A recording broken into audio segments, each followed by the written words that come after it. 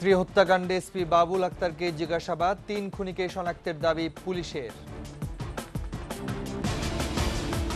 ভবিষ্যতে দেশে বুলেট ও পাতাল রেল চলবে বললেন প্রধানমন্ত্রী। ঢাকা চট্টগ্রাম রুটে সোনার বাংলা এক্সপ্রেস উদ্বোধন। সব দলকে ঐক্যবদ্ধ করে জঙ্গিবাদ রুখে দাঁড়ানোর আহ্বান বিএনপির। সারা দেশে নিরীহ মানুষকে হয়রানির অভিযোগ। বৈদেশিক সাহায্যের দ্বিগুণেরও বেশি অর্থ পাচার হচ্ছে দাবি সিপিডির। তদারকি প্রতিষ্ঠানের সক্ষমতা বাড়ানোর পরামর্শ।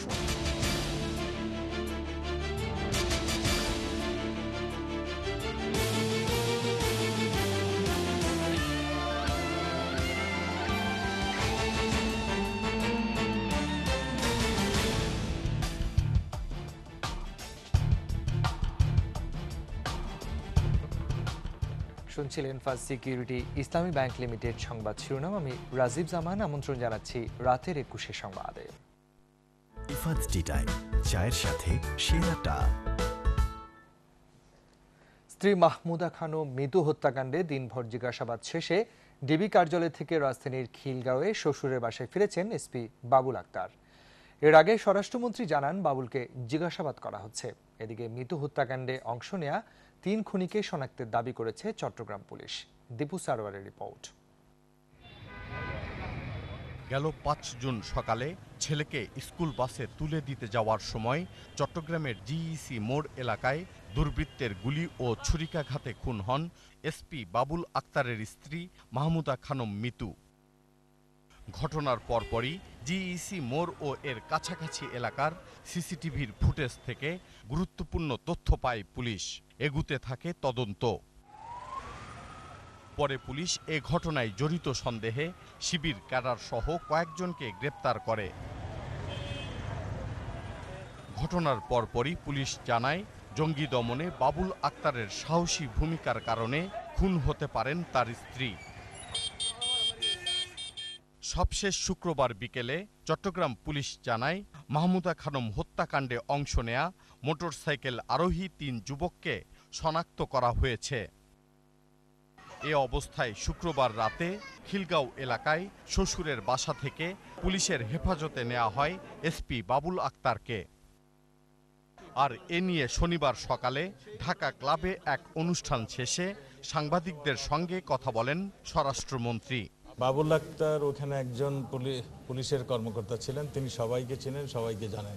আমরা সবকিছুই প্রকাশ করব একটু সময় নিয়ে। পরে দুপুরে বাবুলকে বাসায় ফেরত পাঠানোর কথা জানায় তার শ্বশুর মোশাররফ হোসেন। এটা তো আমরা আশা করি না। আর বাবুল আক্তার তো মামলায় তারা আসামি করুক আর অন্য কিছু করুক, হয়রানি করুক, এরকম কোনো আশা করি না।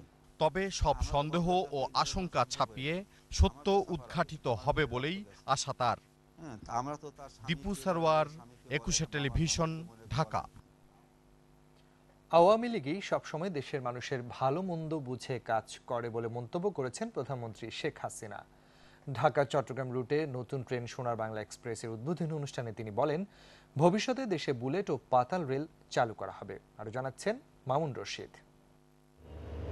দেশের যোগাযোগ ব্যবস্থায় গতি আনতে রেল যোগাযোগের উন্নয়নের অংশ হিসেবে এবার যোগ হলো আরও 270টি কোচ। আর উদ্বোধন হলো নতুন ট্রেন সোনার বাংলা এক্সপ্রেস। দুপুরে কমলাপুর রেল স্টেশনে নিজের দেয়া নামের এই ট্রেন উদ্বোধন করেন প্রধানমন্ত্রী শেখ হাসিনা। এর আগে উদ্বোধনী অনুষ্ঠানে প্রধানমন্ত্রী বলেন, সারা দেশেই রেল যোগাযোগের বিস্তার ঘটানো হবে। চালু করা হবে দ্রুতগতির বুলেট ট্রেন ও পাতাল ট্রেন। আমরা যে পায়রা বন্দর করছি, পায়রা সমুদ্র বন্দর, যেটা একসময় গভীর সমুদ্র বন্দর হবে, আর তাছাড়া কুয়াকাটা আমাদের একটা পর্যটন কেন্দ্র।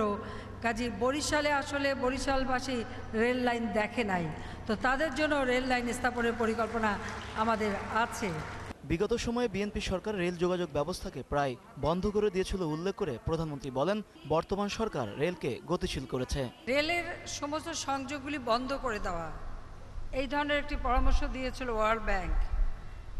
যদিও আমাদের সরকার আমলে এই প্রস্তাব এনেছিল, আমরা যা গ্রহণ করিনি, কিন্তু আমাদের পূর্বে যে সরকারগুলি ছিল তারা সেগুলি গ্রহণ করে এবং রেলের প্রায় অধিকাংশ লাইনগুলি বন্ধ হয়ে যায়, রেল প্রায় মুমূর্ষ অবস্থায় চলে আসে।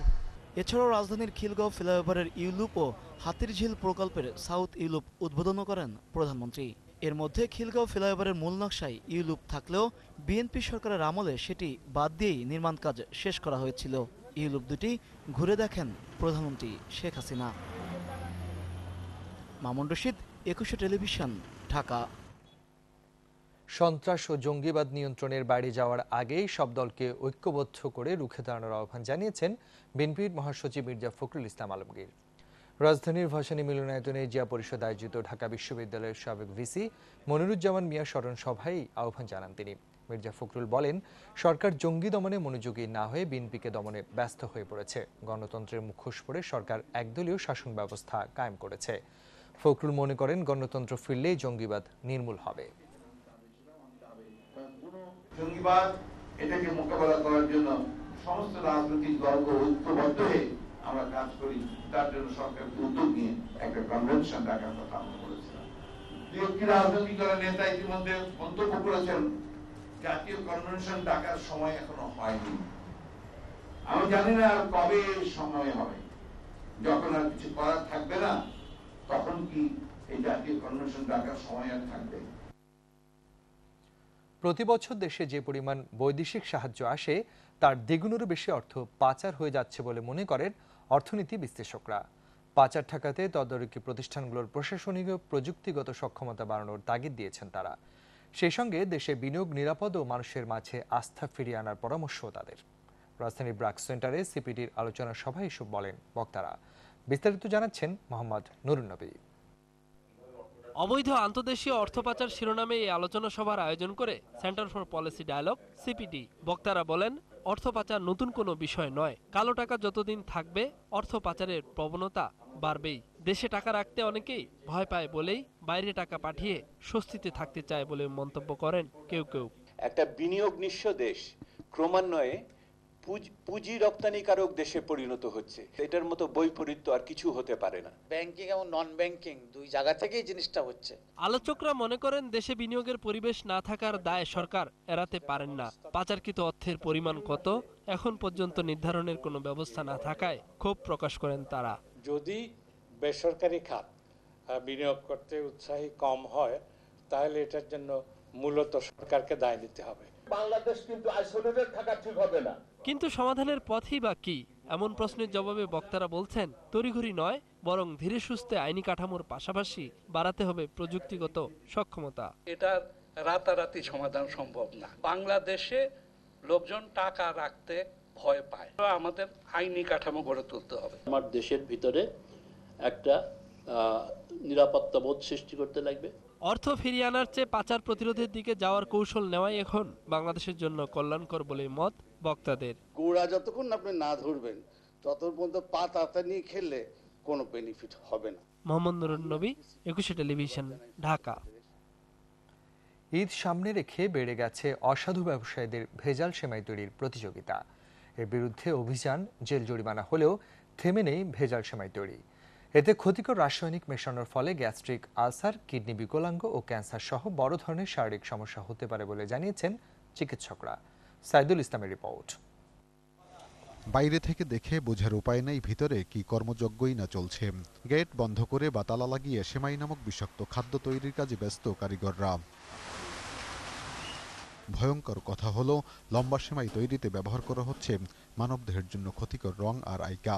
আর লাচ্ছা সেমাই তৈরিতে ব্যবহার করা হচ্ছে ক্ষতিকর কেমিক্যাল, হাইড্রোজ, রং, ভেজাল ডালডা ও তেল। সম্প্রতি র্যাবের অভিযানে এসব ধরা পড়ে কয়েকটি কারখানায়। এই সেমাই কারখানাগুলো বিভিন্ন ধরনের রং, ফ্লেভার, আইকা, গাম দিয়ে এই সেমাইকে শক্ত করা হয়। এই সমস্ত রং যদি আপনার ফুড গ্রেড না হয়, ইন্ডাস্ট্রিয়াল গ্রেড হয়, তাহলে এগুলি মানুষের জন্য বেশি কিডনি, লিভার এবং ক্যান্সারের মতো ডিজিজ তৈরি করতে পারে। শুধু সেমাই নয়, ঈদকে সামনে রেখে নড়েচড়ে বসেছে নুডলস ফ্যাক্টরিগুলো। কোনো ধরনের অনুমোদন ছাড়াই নামি দামি ব্র্যান্ডের মোড়কে উৎপাদনে ব্যস্ত এসব নুডলস কারখানাগুলো। বিশেষজ্ঞরা বলছেন, এসব ভেজাল সেমাই ও নুডলস খাওয়ার ফলে শরীরে ভয়ঙ্কর রোগ বাসা বাঁধতে পারে। এমনকি হতে পারে ক্যান্সার, কিডনি বিকল সহ বড় ধরনের রোগ ব্যাধিও। প্রতিনিয়ত আমাদের ডাইজেস্টিভ সিস্টেম, পরিপাক যন্ত্র, তারপর লিভার সিস্টেমের উপর, কিডনির ফাংশনের উপর এগুলি এফেক্ট করতেছে। এই ভেজাল রোধে বিভিন্ন সময়ে অভিযান চালানোর কথা জানিয়েছে বিএসটিআই। মোবাইল কোর্ট এবং সার্ভিলেন্সরা রাউন্ড দিয়ে তো চালাই যাচ্ছে। রমজান মাস বা স্পেশাল কোনো ডেতে আসলে এটা গভর্নমেন্টের কোনো অর্ডার থাকলে আর বেশি করে করেন, সেটা আমরা তো অবশ্যই করি। আর রমজান মাসে আমরা এমনি স্পেশালি করি বেশি। ভুক্তভোগীরা বলছেন, নামমাত্র অভিযানে অসাধু ব্যবসায়ীদের দৌরাত্ম্য থামবে না, তাই জনসচেতনতাও বাড়াতে হবে বলে মনে করেন তারা। সাইদুল ইসলাম, 21 টেলিভিশন, ঢাকা। নিচ্ছে বিজ্ঞাপন বিরতি, যখন ফিরছি তখন অন্যান্য খবরের সঙ্গে আরও থাকবে। শিল্প কারখানায় 2019 সালের পর চাহিদা মতো গ্যাস সরবরাহ করা হবে, জানালেন অর্থমন্ত্রী। যুক্তরাজ্য থেকে বিচ্ছিন্ন হয়ে ইইউতে থাকতে চায় স্কটল্যান্ড, ব্রিটেনকে দ্রুত জোট ছাড়ার আহ্বান।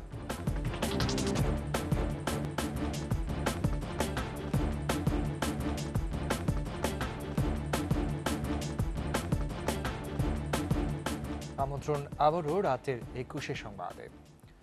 রাজনৈতিক নেতাকর্মীদের সঙ্গে ইফতার করলেন প্রধানমন্ত্রী শেখ হাসিনা। গণভবন প্রাঙ্গণে প্রধানমন্ত্রীর আয়োজনে ইফতারে প্রধান বিরোধী দল ছাড়াও বিভিন্ন রাজনৈতিক দলের শীর্ষ নেতারা অংশ নেন। ইফতারের আগে তাদের সঙ্গে শুভেচ্ছা বিনিময় করেন প্রধানমন্ত্রী। আওয়ামী লীগ, ছাত্রলীগ, যুবলীগ, স্বেচ্ছাসেবক লীগ সহ আওয়ামী লীগের বিভিন্ন অঙ্গ সহযোগী সংগঠনের সাবেক ও বর্তমান নেতারাও অংশ নেন ইফতার মাহফিলে। পরে দেশ ও জাতির কল্যাণে মোনাজাত করা হয়। শিল্প কারখানায় 2019 সালের পর চাহিদা মতো গ্যাস সরবরাহ করা হবে বলে জানালেন অর্থমন্ত্রী আবুল মাল আব্দুল মুহিত। জাতীয় প্রেস ক্লাবে বাংলাদেশ স্টাডি ট্রাস্ট আয়োজিত আলোচনা সভায় তিনি কথা বলেন। আলোচনা সভায় বাংলাদেশ ব্যাংকের সাবেক গভর্নর ডক্টর মোহাম্মদ ফরশুদ্দিন জানুয়ারি থেকে ডিসেম্বর পর্যন্ত বাজেট দেওয়ার প্রস্তাব করেন। অর্থমন্ত্রী বলেন, আগামী 50 বছরের মধ্যে গ্যাস শেষ হবে না। বাজেট বাস্তবায়নে কোনো সমস্যা হবে না বলেও উল্লেখ করেন অর্থমন্ত্রী।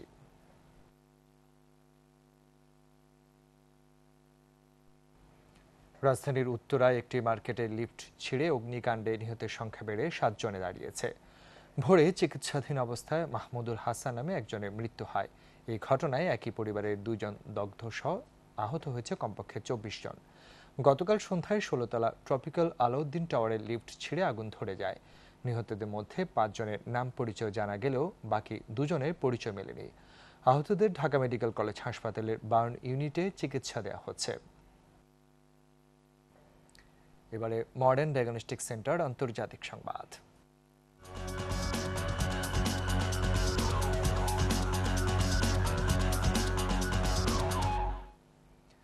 ইউরোপীয় ইউনিয়নে থাকার জন্য প্রয়োজনে যুক্তরাজ্য থেকে বিচ্ছিন্ন হতে রাজি স্কটিশরা। আর ব্রেক্সিটের পর ইইউ টিকিয়ে রাখতে জোর চেষ্টা শুরু করেছেন জোট নেতারা। একই সঙ্গে নিয়মমাফিক দীর্ঘ প্রক্রিয়া বাদ দিয়ে ব্রিটেনকে যত দ্রুত সম্ভব বের হয়ে যাওয়ার আহ্বান জানানো হয়েছে জোটের পক্ষ থেকে। ইবনে নিউজ শাওনের রিপোর্ট। ব্রেক্সিটের পর ইউরোপ জুড়ে চাঙ্গা হচ্ছে এক্সিডের আন্দোলন।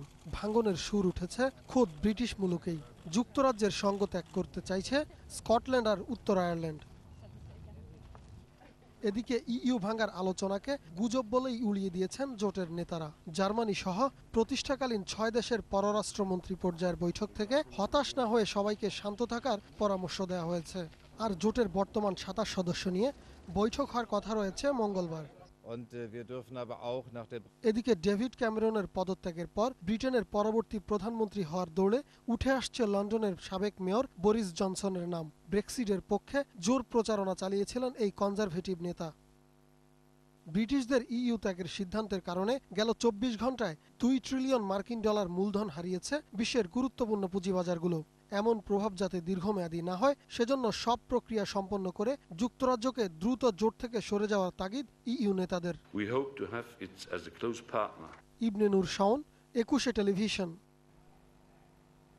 নিচ্ছে আরো একটি বিজ্ঞাপন বিরতি, যখন ফিরছি তখন অন্যান্য খবরের সঙ্গে আরো থাকবে। ইউরোতে আত্মঘাতী গোলে হেরে বিদায় নর্দার্ন আয়ারল্যান্ডের, সুইজারল্যান্ডকে হারিয়ে কোয়ার্টার ফাইনালে পোল্যান্ড। ঢাকা প্রিমিয়ার লিগ হকিতে উষা ও আবাহনীর ম্যাচ 1-1 গোলে ড্র।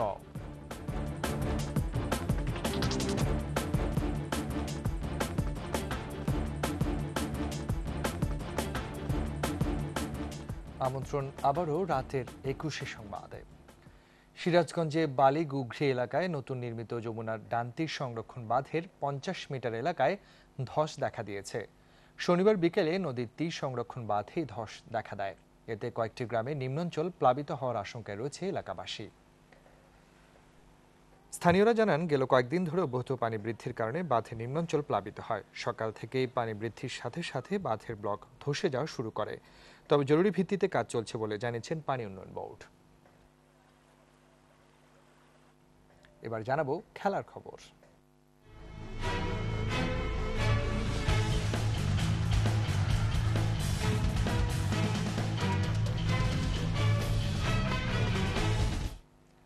ইউরোতে নকআউট পর্বের ওয়েলসের বিপক্ষে আত্মঘাতী গোলে হেরে টুর্নামেন্ট থেকে বিদায় নিল নর্দার্ন আয়ারল্যান্ড। সমান শক্তির দুই দলই শুরু থেকে দারুণ লড়াই করছিল। আক্রমণ পাল্টা আক্রমণে জমে ওঠে ম্যাচ। প্রথমার্ধে রিয়াল তারকা গ্যারেথ বেলের নেতৃত্বে আক্রমণ বেশি চালায় ওয়েলস, তবে কাঙ্ক্ষিত গোলের দেখা পাচ্ছিল না কোনো দলই। ৭৫ মিনিটে ওয়েলসের গ্যারেথ বেল গোলের লক্ষ্যে শট নেন। এ সময় নর্দার্ন আয়ারল্যান্ডের ম্যাকলি বল ক্লিয়ার করতে গিয়ে নিজেদের জালে বল পাঠিয়ে দেন। শেষ পর্যন্ত আর গোল না হলে আশা জাগিয়েও হার নিয়ে মাঠ ছাড়ে নর্দার্ন আয়ারল্যান্ড। এদিকে নকআউট পর্বে সুইজারল্যান্ডকে ট্রাইব্রেকারে হারিয়ে প্রথম দল হিসেবে কোয়ার্টার ফাইনালে উঠল পোল্যান্ড। প্রতিদ্বন্দ্বিতাপূর্ণ ম্যাচে নির্ধারিত সময় ১-১ গোলে সমতায় ছিল। পরে অতিরিক্ত সময় কোনো দল গোল করতে ব্যর্থ হলে পেনাল্টি শুটআউটে জয় পায় পোলিশরা। ম্যাচের ৩৯ মিনিটে পোল্যান্ডের পক্ষে বসনাচ সিভোস্কি গোল করে দলকে এগিয়ে নেন। বিরতির পর ৮২ মিনিটে সুইসদের পক্ষে সাকিরি গোল করে দলকে সমতায় ফেরান। আর পেনাল্টি শুটআউটে পোলিশদের পক্ষে ৫ জনই গোলের দেখা পেয়েছেন। আর সুইজারল্যান্ডের গার্নিট ঝাকা গোল করতে ব্যর্থ হলে জয় নিয়ে মাঠ ছাড়ে পোল্যান্ড। কোপা আমেরিকার তৃতীয় স্থান নির্ধারণী ম্যাচে মুখোমুখি হচ্ছে যুক্তরাষ্ট্র ও কলম্বিয়া। রোববার বাংলাদেশ সময় সকাল ৬টায় শুরু হবে ম্যাচটি। দুই দলের শেষ ৫বারের মুখোমুখিতে ৩টিতে জয় পেয়েছে কলম্বিয়া, একটিতে জয় ও অন্য একটিতে গোলশূন্য ড্র করেছে যুক্তরাষ্ট্র।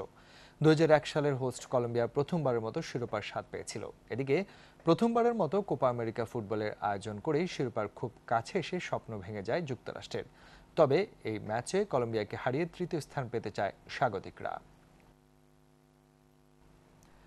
ঢাকা প্রিমিয়ার লিগ হকিতে উষা ও আবাহনীর ম্যাচ ১-১ গোলে ড্র হয়েছে। মাওলানা ভাসানী স্টেডিয়ামে প্রতিদ্বন্দ্বিতাপূর্ণ ম্যাচের প্রথমার্ধে ১-০ গোলে এগিয়ে ছিল আবাহনী। শুরু থেকেই সমান তালে লড়তে থাকে দুই শিরোপা প্রত্যাশী। তবে আক্রমণের ধার বেশি ছিল আকাশে হলুদ জার্সিধারীদের। একই ধারাবাহিকতায় রোমান সরকার ১৪ মিনিটে আবাহনীর পক্ষে গোল করে দলকে এগিয়ে নেন। বিরতির পরও সমান তালে লড়তে থাকে দুই দল, তবে কাঙ্ক্ষিত গোলে দেখা পাচ্ছিল না কোনো দলই। খেলার শেষ মুহূর্তে উষার পাকিস্তানি রিক্রুট আরিফ বেলাল গোল করে উষাকে সমতায় ফেরান।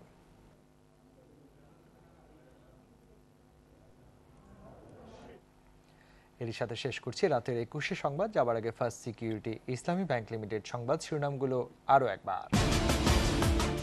স্ত্রী হত্যাকাণ্ডে এসপি বাবুল আক্তারকে জিজ্ঞাসাবাদ, ৩ খুনিকে শনাক্তের দাবি পুলিশের। ভবিষ্যতে দেশে বুলেট ও পাতাল রেল চলবে বললেন প্রধানমন্ত্রী। ঢাকা চট্টগ্রাম রুটে সোনার বাংলা এক্সপ্রেস উদ্বোধন।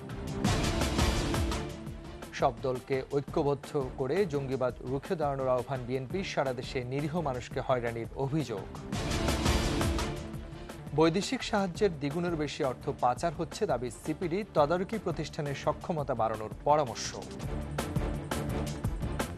দর্শক, ২১শে টেলিভিশনের সর্বশেষ খবর জানতে যে কোনো মোবাইল থেকে ডায়াল করুন 2021 নম্বরে, আর লগ ইন করুন 21tv.com এই ওয়েবসাইটে।